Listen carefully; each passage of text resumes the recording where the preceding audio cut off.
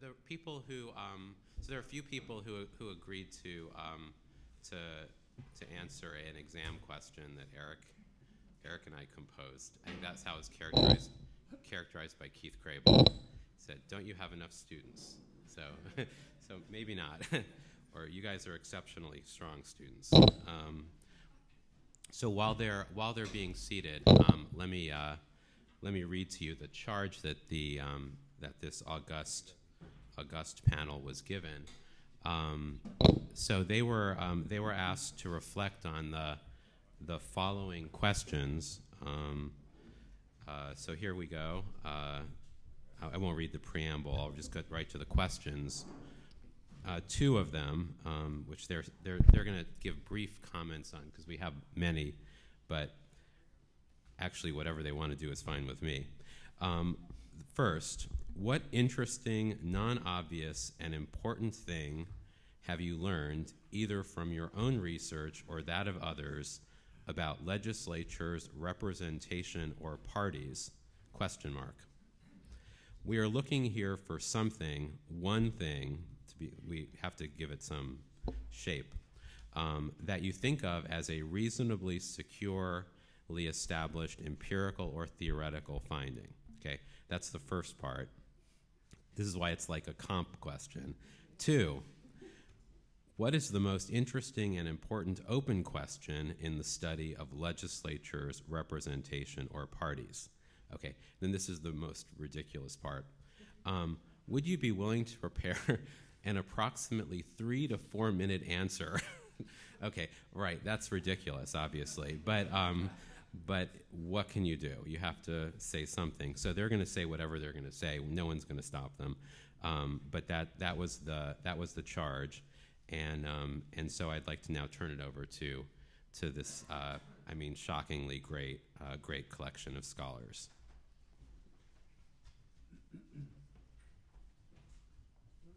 Start this in? Okay. When I got this charge, I must say that my immediate response was to send an email back saying you must have written to the wrong person, and I'd be perfectly happy for you to write me back and say, whoops, I didn't mean you, I meant any one of many people out there. I don't study legislatures or parties or representation, and in fact, as I will say in my comments tomorrow, I never did take a class with David Mayhew. Right. So I don't know quite why I'm here. But having been asked to do this, I was driving down this morning listening to a P.G. Woodhouse story on tape and thought about what I wanted to say. So what I think I've learned from reading all of your work, since I don't produce this kind of work, and many, many years of conversation with David and teaching the American Politics Seminar and so on, is how complicated the idea and practice of representation is. And I want to make a couple comments about what I think is problematic about representation as practice, at least in the United States Congress or United States legislatures, and then a few comments about what I think we don't really know or haven't really thought hard enough about. Representation is obviously, and I start with Madison Federalist 10 or various Federalist papers, and work my way through political science more recently. Clearly representation as a governance structure is necessary if you've got more than 50, 100, several hundred people. So this is not an argument that we ought to have deliberative democracy or direct democracy or something else instead. It seems to me representation is essential. It's also, of course, essential if you have more than a few very simple ideas that have to be decided about. Either we have many ideas or the ideas themselves are complicated or they're interactive in certain ways. So this is not an argument for referenda. So it's not an argument against representation. But I think what we know is that representation, again, is very complicated and not terribly effective. It's not only necessary, it's also desirable. And again, this is kind of straight out of Madison. It expands the arena within which you can have governance. Think back to Federalist 10. You can expand the number of states in the geographic arena. It brings in many more perspectives than almost any other system could effectively do so. It filters the views of constituents. That's more Hamilton than Madison, but it's there in the Federalist Papers. It provides the sustained focus on complex issues, which themselves are difficult to make decisions on and which are interactive and which change over time. So the logic of trustees is, I think, a very serious part of representation. We know all of that. But it's deeply inefficient and in many ways deeply undemocratic and perhaps even deeply ineffective as a structure of governance. For example, if you have a single member geographic district, as of course we mostly have in the United States, roughly speaking, half of the potential of the constituents don't get the person they want. If you have a landslide, maybe you have 55, 58, 60% support, but still 2/5 of the people don't get what they want. So at a very simple, purely arithmetic level, it's a sort of non-democratic or ineffective or inefficient kind of democratic process. Lots of substantive topics get bundled in single-member, first-past-the-post type districts in ways that people wouldn't necessarily bundle them on their own. I learned this partly from Bob Lane, who made me think about it initially, partly from my own interview work, partly from lots of other work that other people have done. I mean, for example, two simple examples of that. Social conservatives have, rather to my surprise, relatively effectively, but also uncomfortably, allied with market conservatives, who are often closer to libertarian, in what we call the Republican Party over the last 30, 40 years. I mean, it's worked, but it doesn't make much sense. If you stand back, why you would think a deeply religious kind of conservative ought to be in the same kind of party as a deeply libertarian or market-oriented conservative. They are, and they've figured out how to make it work pretty well. But there's no intrinsic reason why they ought to be in the same party. When you vote for a representative, that's the bundle you get, and so you can't pull them apart.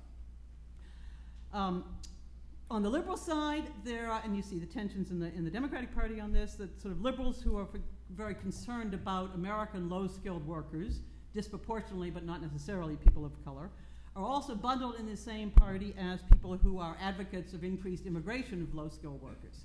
So you see competition among constituencies within the Democratic Party. There's no obvious reason why they ought to be in the same party, but they are, and that's the only choice you have as a voter.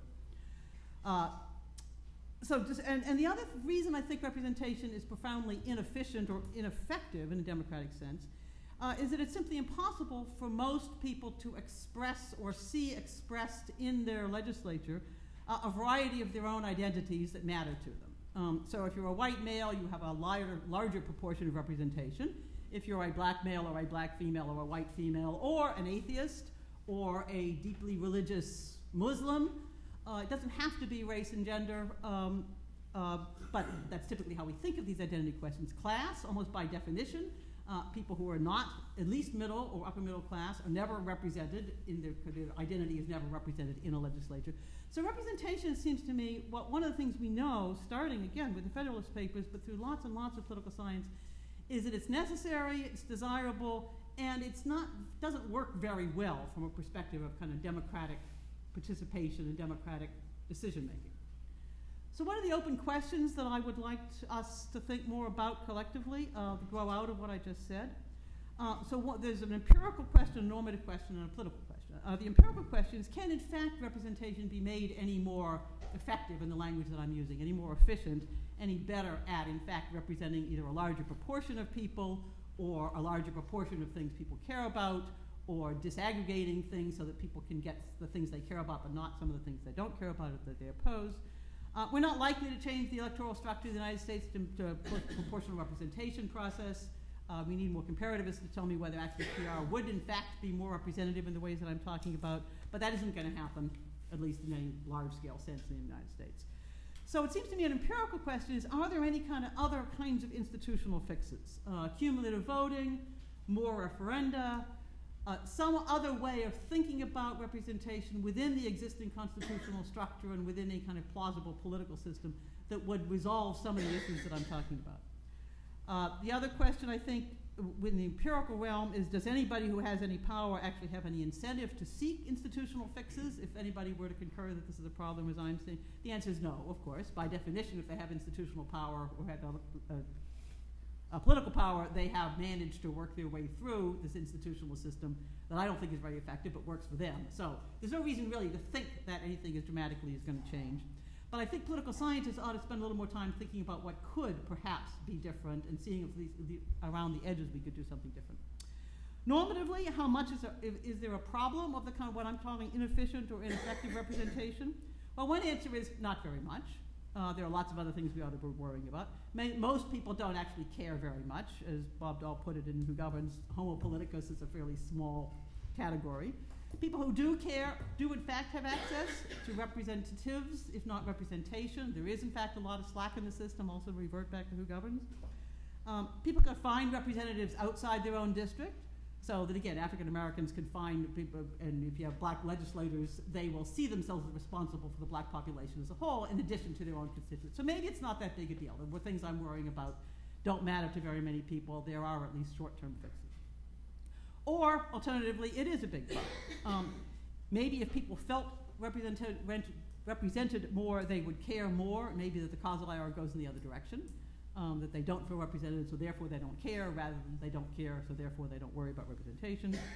We know from Marty Gillens, Larry Bartels, Newman, and Griffin, there's a whole lot of work that shows, in fact, considerable and systematic and persistent and important inequality of representation by the criteria we would expect, race and class most obviously, but again, also gender, non-citizens, the deeply religious, atheists. There's lots of categories for whom we might want to worry that representation simply doesn't work very well. Final question that I think we could do more work on is politically, would it make any difference if somehow representation became more efficient or more effective? Again, there's two answers here. One is no, that there are fundamental budgetary constraints, there are party discipline, there are foreign policy imperatives, there's a variety of things. So it basically would say that if we elected people differently, if we had representation somehow different, it wouldn't make very much difference. It would at the margins, but not in any serious way. The other answer is yes. Human agency matters, that if you think you have a representative, you care more about politics, you are more engaged. If a representative is chosen somehow differently and thinks of constituents differently, they would actually behave differently. Or simply if different people were in office, they might behave differently.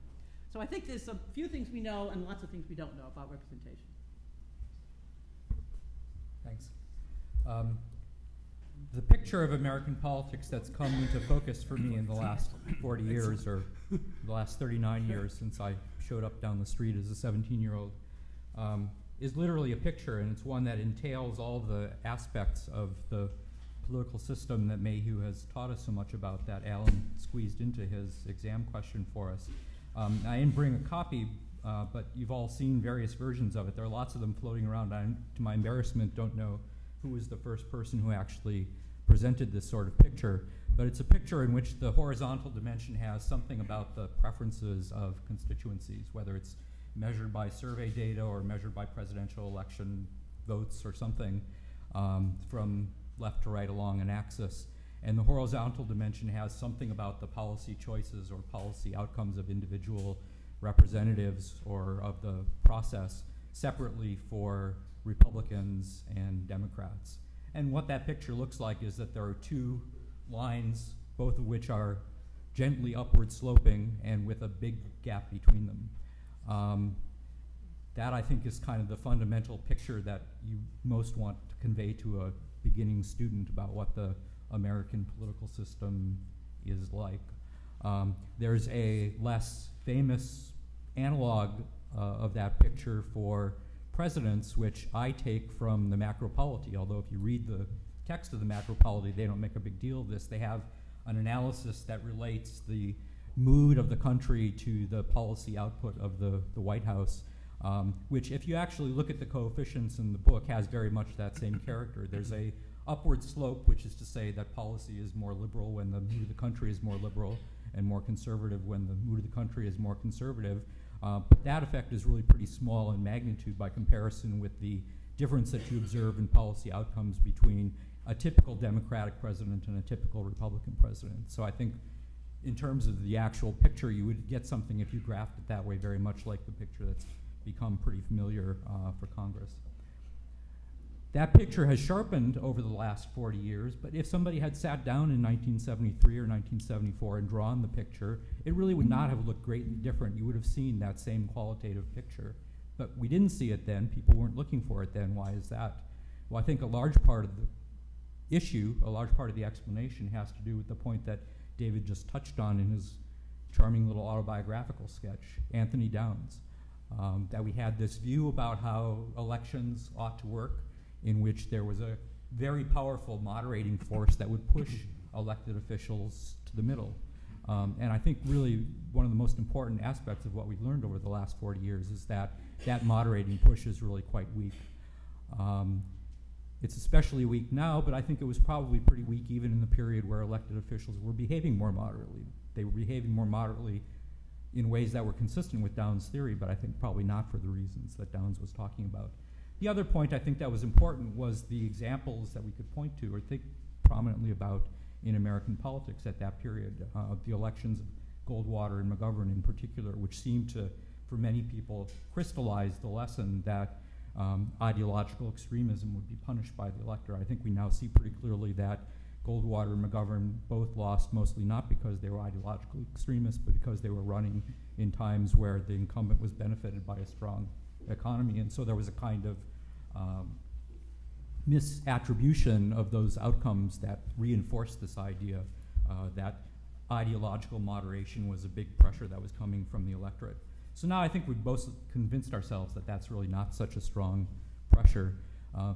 And so we've observed members of Congress behaving in different ways, as the panelists this morning have described. But why is that? I think the first explanation that was reached for by people who were inside Congress and were looking at the institutions within Congress was that party whipping and the party organization within Congress was a big deal. I think, you know, that's important, but it's not the main explanation for why these guys behave the way they do. The second explanation that people have reached to that I think is really fundamentally consistent in its spirit with the Downesian logic is that there are primary electorates out there, and they're the ones who are forcing these guys to behave more extremely than they otherwise would. Again, I think there's something important to that, but I don't think that's most of the story probably either. For one thing, if you look at the people who are voting in these primaries, they're not as extreme as the guys in Congress sound. So I think there's probably more to it than that. But one of the open questions that I think we should be working on is to understand better how it is that primaries do when they do force the centrifugal effect. Another big category of explanations that's received a lot less attention, but I think would be deserving of a lot more work. It's not something that we can do very well, I think, with the sharp analytical toolkit that David described. It will require a different kind of work, but that's to understand who these people are and what it is that they want and how they get to the point where they could be elected to office in the first place. The processes of political socialization and political recruitment and the broader infrastructure of American political culture in which they come up, I think, has big effects on who it is that gets to that point and what it is that they want to do. And my guess is that a lot of what they do is stuff that they do not because they're single-minded seekers of re-election, but because they actually care a lot about politics and policy, and they do what they think is right. And so understanding better why they think it is that these things are right and good, I think, is an important part of our agenda. I came to Yale in the fall of 1968. I was going to study Western European politics, and I enrolled in Joe Palombar's class, and I lasted 2 weeks before I realized that there was no way I was going to get to that level. I just didn't have it. And so I bailed out, started having long lunches with David Mayhew and taking Jerry Kramer's econometrics course, and my life went on to a different path. But with Joe sitting here, I want to report to him that I now teach comparative political behavior. It's only taken me 40 years to learn what you would have taught me in a semester. And so there's been some redemption in the end after all.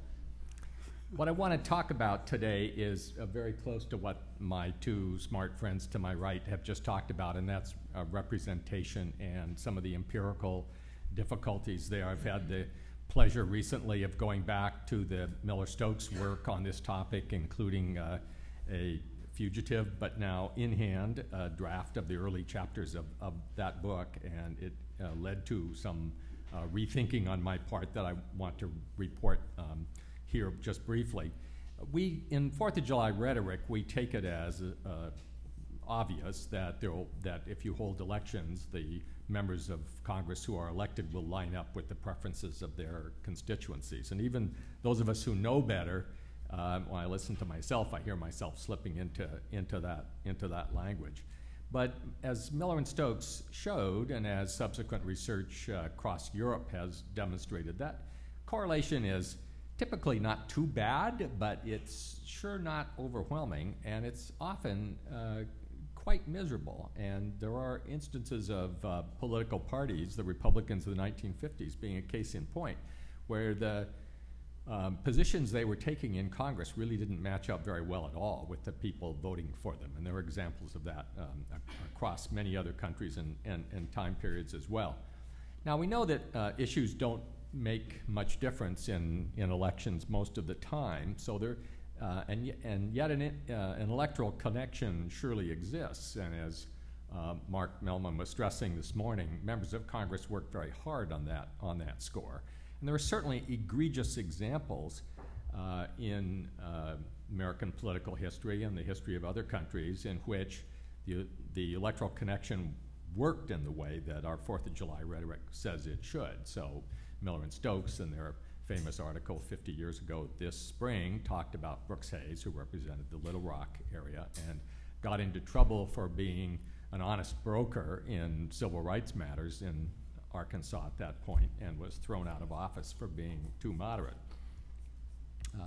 These days, it's not clear how often that occurs. Hiking the Appalachian Trail apparently is insufficient.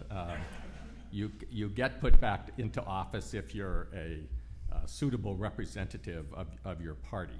So this, as we heard this morning, so this process induces some kind of policy correlation, but not all that impressive a one. And how is it forged exactly? And what is the causal mechanism there that causes it to work pretty well most of the time, but sometimes to just break down?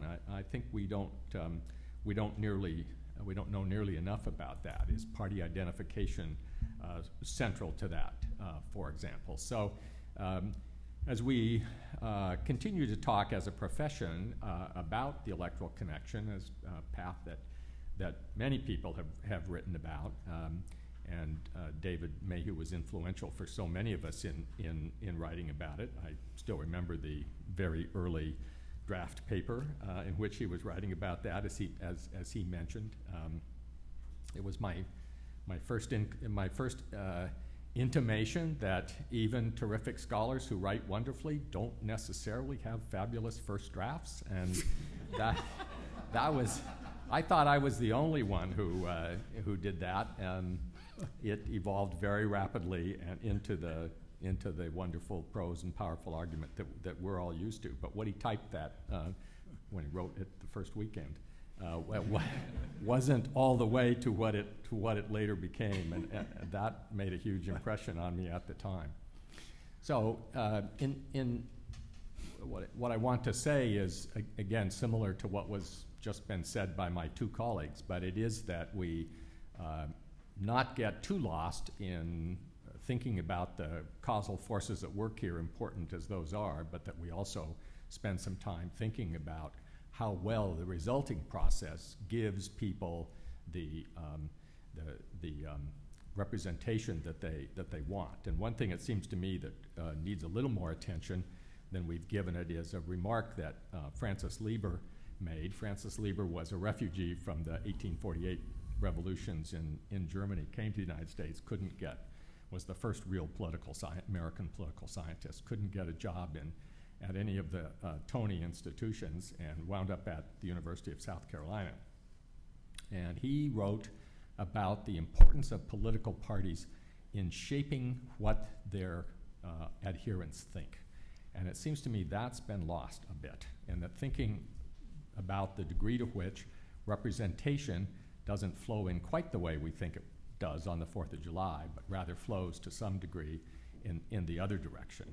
Thinking about that seems to me to be quite useful, in spite of the fact that I also remember about Professor Lieber that living in South Carolina at the time he knew John C. Calhoun, and like a good political scientist, he wrote constituent letters to his senator trying to help that person understand how they should be voting.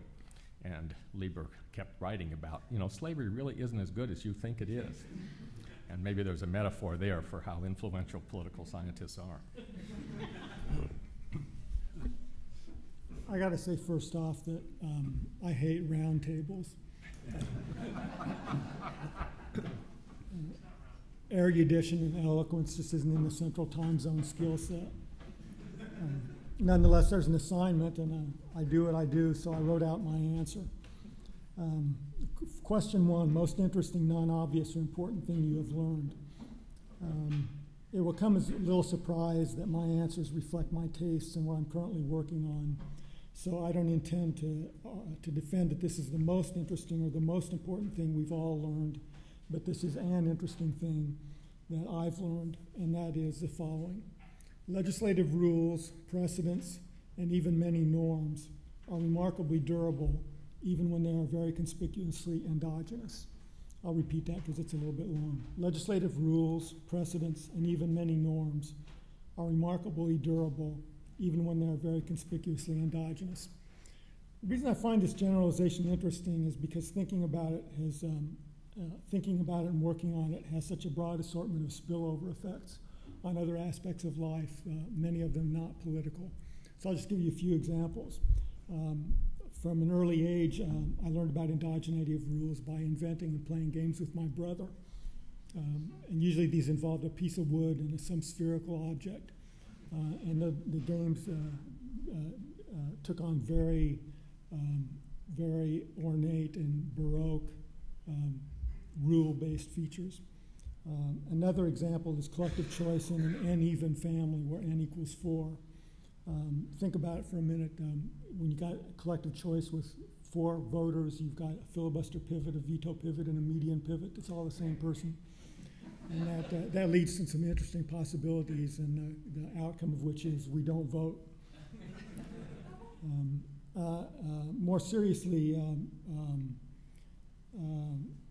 endogenous collective choice is useful in doing things like thinking about the trade-offs and teaching about the trade-offs between utilitarianism and fairness when teaching business ethics. And likewise contemplating the trust foundation for paper currency of a global economy.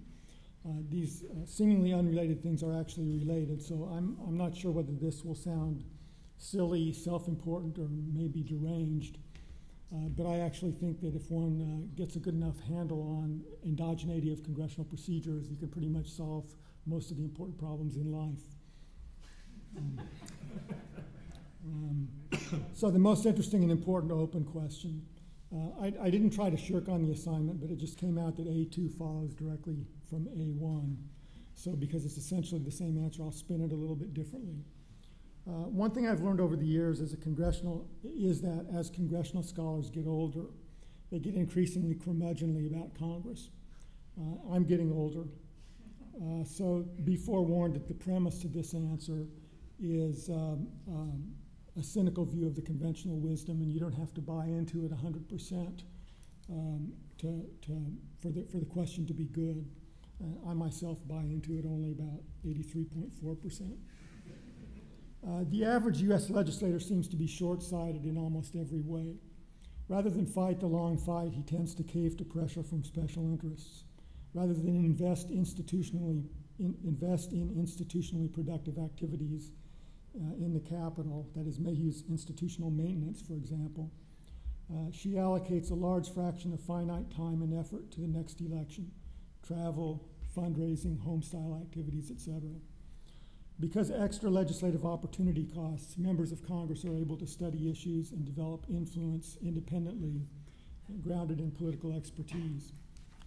At best, they bone up just enough to get in front of the nearest camera with the vacuous party talking points, a la the paper that Francis presented this morning. Then it's off to the next fundraiser, home for the next weekend, or maybe on to the next quick kill issue, which means another position-taking opportunity rather than making policy. So when finally it comes down to when it comes down to passing legislation, there are also ample opportunities for short-sighted behavior to exploit the rules for immediate benefit. Why? Because you can. Yet things are different, it seems. The open question is then, why are endogenous legislative procedures not changed regularly to meet overwhelming short-term goals? So basically, legislators are short-term oriented. They have opportunities to change goals to meet immediate needs, but for some reason they seem not to, more often than not.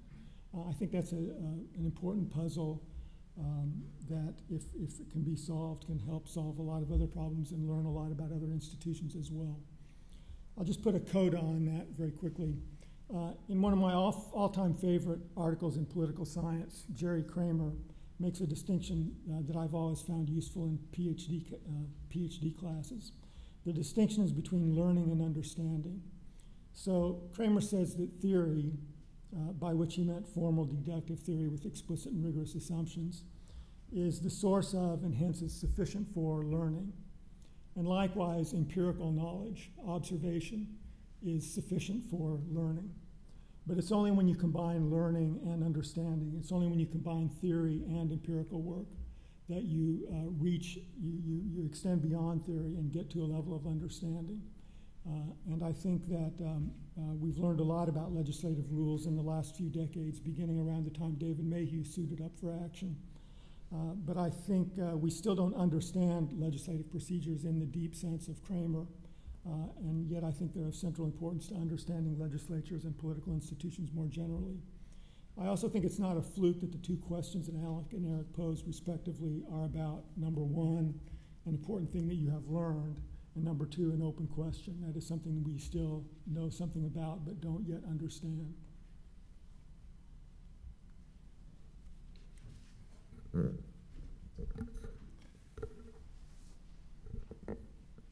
I'm, in a sense, doubly embarrassed at being on this round table. I do like round tables because I'm on the gaseous side of the continuum.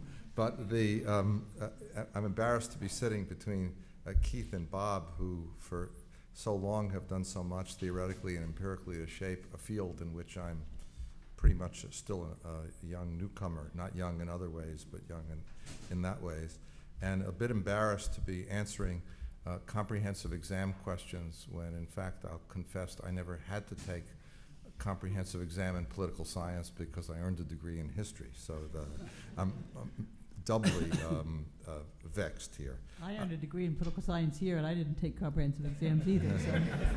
Well, we wrote papers. And I should also perhaps add, just by way of a very brief introduction, that I come to the study of Congress through sets of questions in the subfield of American political development that I found I couldn't answer without grappling with Congress.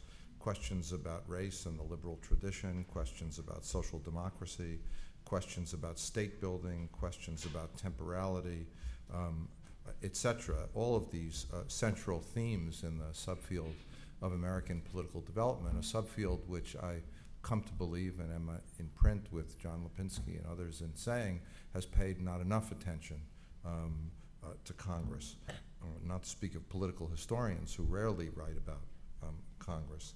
And my main interests in working on Congress are less with the institution as such, though it interests me and fascinates me, than with substantive questions about outputs of lawmaking and how they shape and reshape the nature of the American polity. Now, to answer the first of the two questions about the interesting and important things I may have learned, as many of you know, I've been focusing my work on representation and representatives from the South and their role in national politics, inspired in the first instance by V.O. Key's chapters on Congress in Southern politics. And as it's worth recalling, from the founding until the mid-1960s, these representatives were selected by a limited electoral citizenry and nearly to a person strove to maintain regional autonomy in matters of race. This was true of members from the 15 slave states before the Civil War and the 17 states that practiced mandatory racial segregation after Oklahoma joined West Virginia as a new state with a formal legal hierarchy of race relations. And after the Voting Rights Act, these states underwent 3 decades of partisan transformation that ultimately shifted, as we all know, the region's embeddedness in the Democratic Party to the Republican Party. And it's that process, I think, that, as Richard Bensel's question pointed to, fundamentally underpin many, if not all, of the trends that we saw in the fascinating panel this morning. Now, in my own work on the New Deal and Fair Deal, I was both surprised and impressed by the decisive and changing role of Southern Democrats, both in temporal and substantive terms. From the NIRA to conscription, from soldier voting to the various national security acts, crucial outcomes depended on how those representatives assessed the implications of national policy for the distinctive Southern social, economic, and political system. These capacities, moreover, were not constant. Temporally, there was a shift from being a veto group when they composed a minority of the majority party after the 1932 elections to being the most active shaper of lawmaking after Southerners became the majority of the majority party after 1938, and in the 80th Congress, the large majority of the minority party. In analyzing their role in shaping modern America, I found the conceptual language of parties, factions, and regions to be inadequate, nor is the familiar organization of congressional behavior based on ideal points in two dimensions sufficient, as it leaves unexamined the intensity and content of preferences and their lexical ordering. And to the second question, more briefly, what is the most interesting and important open question? I put down the following, which I'll read. It is an old question that remains painfully unresolved. In the early 1950s, Bob Dahl identified atomic energy as an issue in which, and I quote, "the political processes of democracy do not operate." By that he meant legislative processes, and he concluded that short article by projecting that this zone would grow. How to think about the role of the legislature in national security matters remains insufficiently explored. Of course, we know a lot about delegation and a lot about the assertions of executive power. But is this now a permanent zone of what Clinton Rossiter once labeled constitutional dictatorship? Both normatively and substantively, what should be the role of Congress in this sphere of issues? These issues are related to the policy makes politics literature identified with Ted Lowy and the students of substantive representation, such as David Brady, Augie Clausen, David Mayhew, and Barbara Sinclair in the 1960s, 70s, and 80s, colleagues who sought to understand how congressional behavior alters by issue areas. But from the perspective of democracy and democratic theory, national security raises questions that transcend and supersede the tools and analyses that literature elaborated, and hence remains an open question. Bob.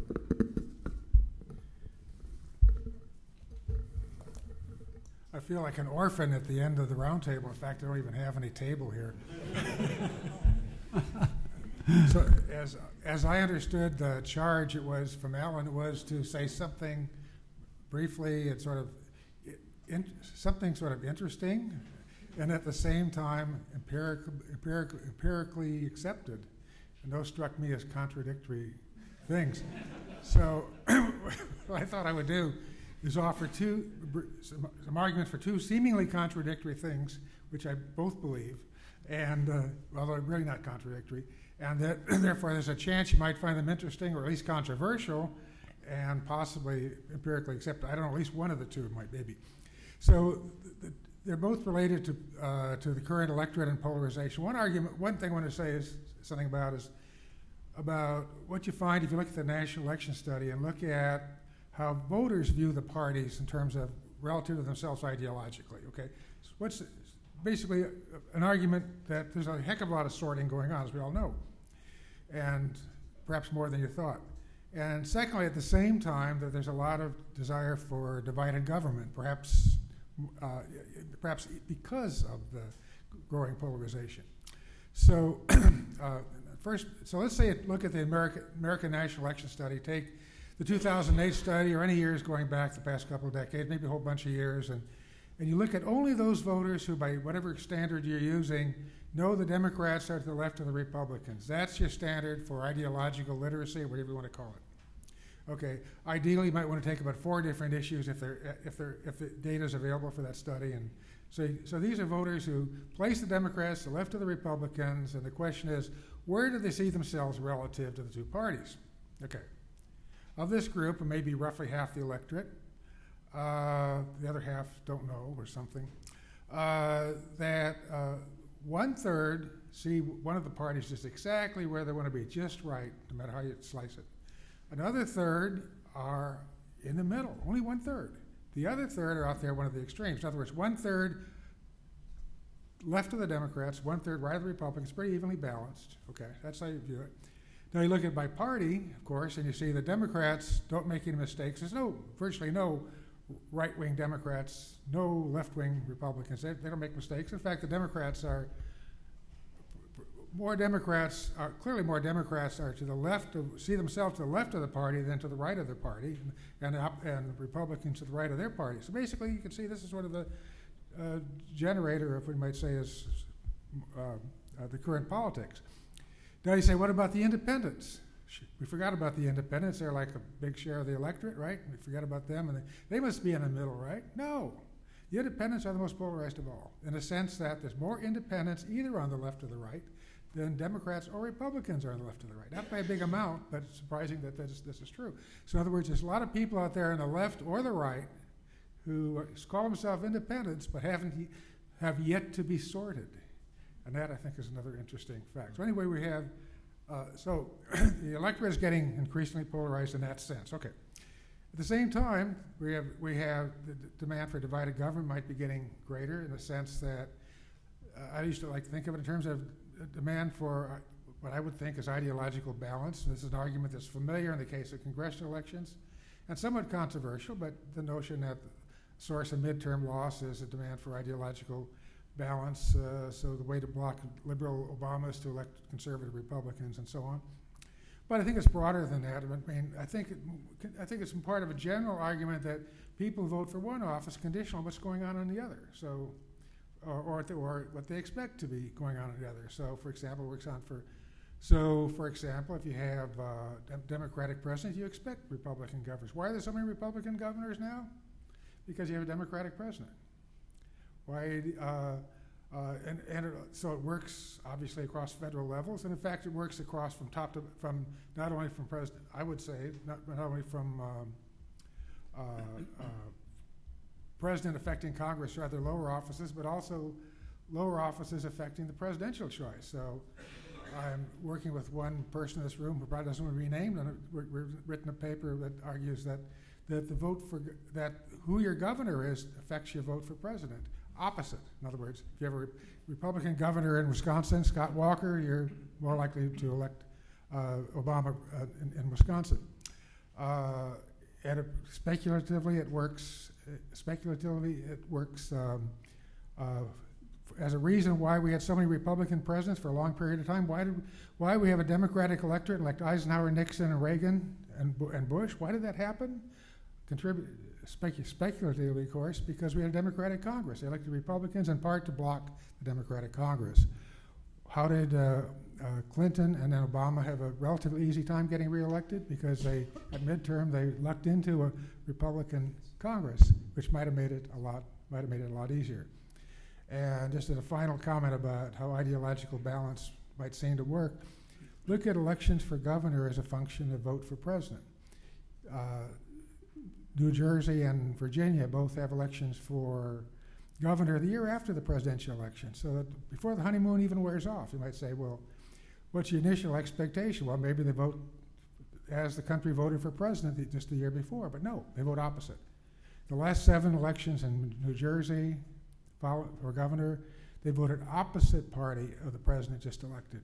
Last 7 elections for governor of Virginia, opposite the party that just elected president. Sort of counterintuitively, but so it's an easy call to predict Governor Christie probably get reelected, but we might also expect a Republican governor of Virginia, if my theory is correct. Yes, so anyway, there. So on the one hand, we have this forces pulling the parties apart, obviously, separate from each other. At the same time, this somehow produces perhaps an increasing demand for divided government or balance of some kind, and that's my story.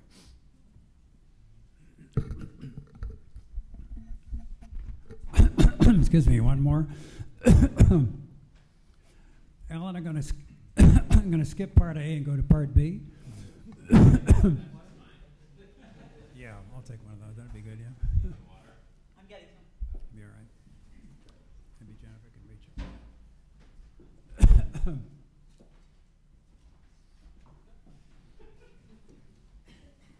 We got it, thanks, okay. It's about, the question is, I've forgotten exactly what the question is. It's something to do with what we might be thinking about or investigating or doing or rethinking. And I have there are a lot of answers, but there's a particular one. It's kind of an itch that comes from teaching and reading these days. Not writing, I'm not writing anything about this.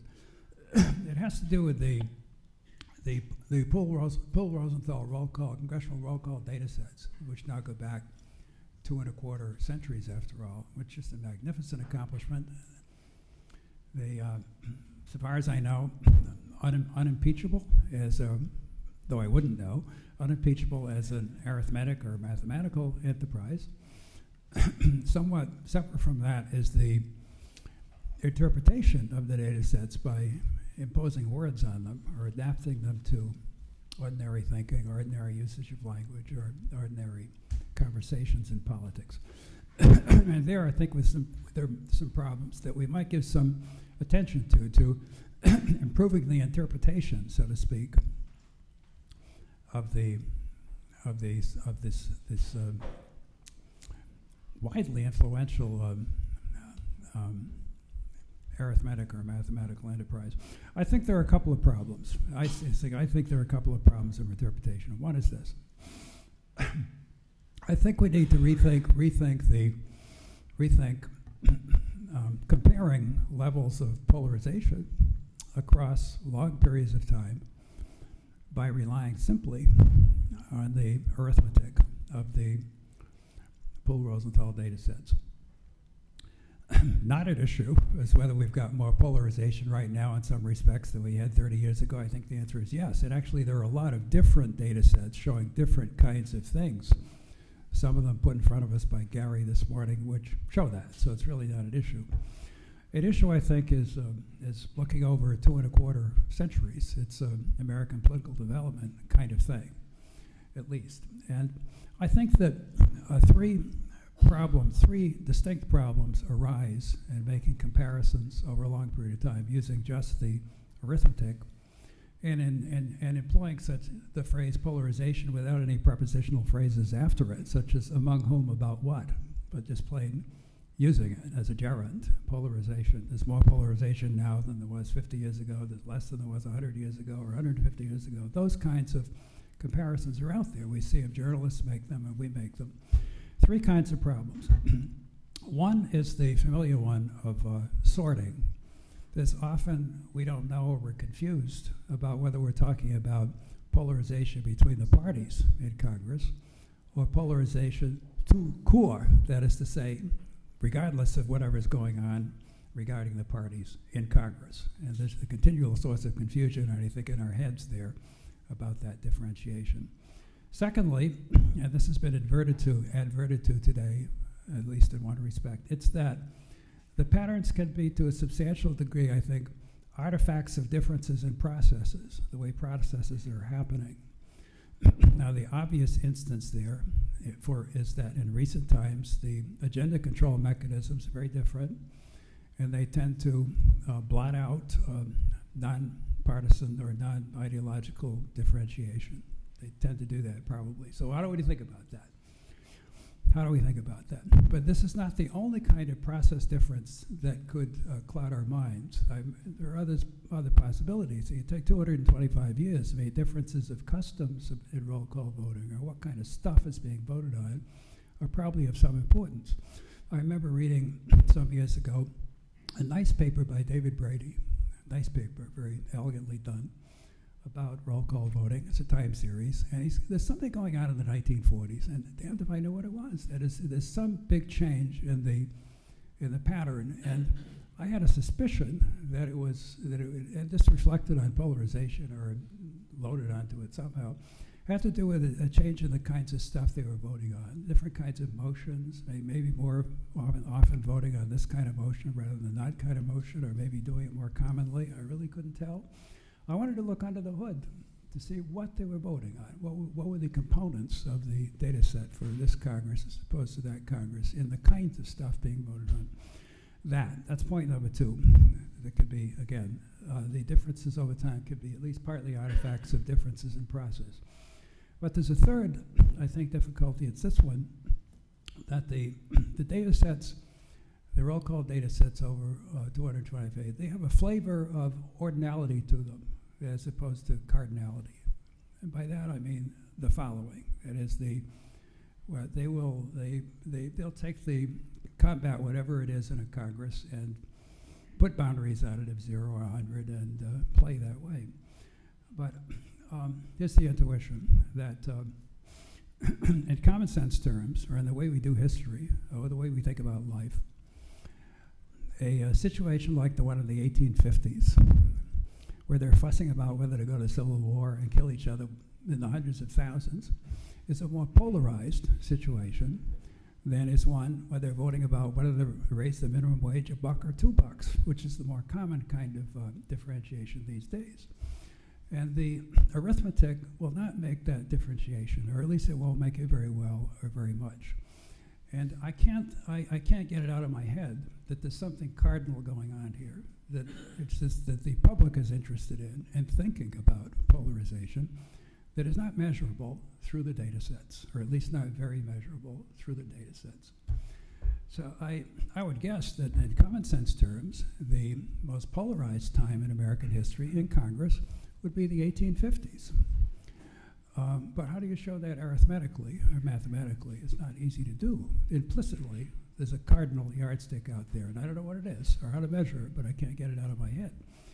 I think we should just stop making comparisons over a century or two, saying, on the basis of congressional roll call data, that there's more polarization now than there was then, a century ago or 2 centuries ago, without being very clear to put on some prepositional phrases and some qualifications showing exactly what we're doing. That's point number one. That's argument number one about interpretive. The other argument has to do with the the content of roll call cleavages, or for that matter, of the whole roll call casting world of experience over 225 years. That is to say, the issue content. How do we think about that? And how do we label it? How do we label it? We get a dimension out of it, after all, a first dimension, a second dimension. How do we label it? I think that's a very complicated kind of enterprise, to put labels on a dimension going back along periods of ways. For example, to take it back a century or a century and a half, I think this is an extreme instance of analytic difficulty, I think, or conceptual difficulty, that the terms liberal and conservative, they just plain don't work in the U.S. as presented in the 19th century. They just don't work. Nor does left, free, right work in this European sense, work with 19th century differentiation. You know, it works here and there, now and then. You can play with it, but Karl Marx was rooting for Lincoln and the Republicans in the 1860s, to give a clear example of oddity going back that far. That's an extreme instance of a labeling difficulty, but the problem is more general. And what we know, it seems to me, about the roll call patterns is that there are alliances of people against each other, and that they tend to persist, not just within Congress, but over a period of at least short periods of several Congresses. And that's very revealing and very important to know that, after all. But we don't know, except by looking carefully, what those alliances or the issue contents of those alliances are. We have to look. We should be very careful about using adjectives and nouns.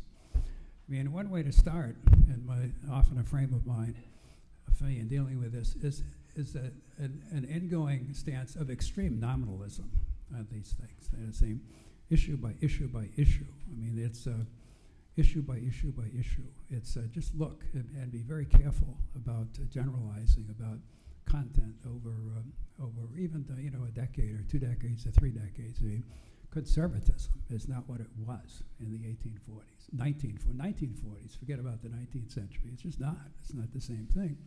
Liberalism is not the same thing it was in the 1950s. And we should know this and think about it.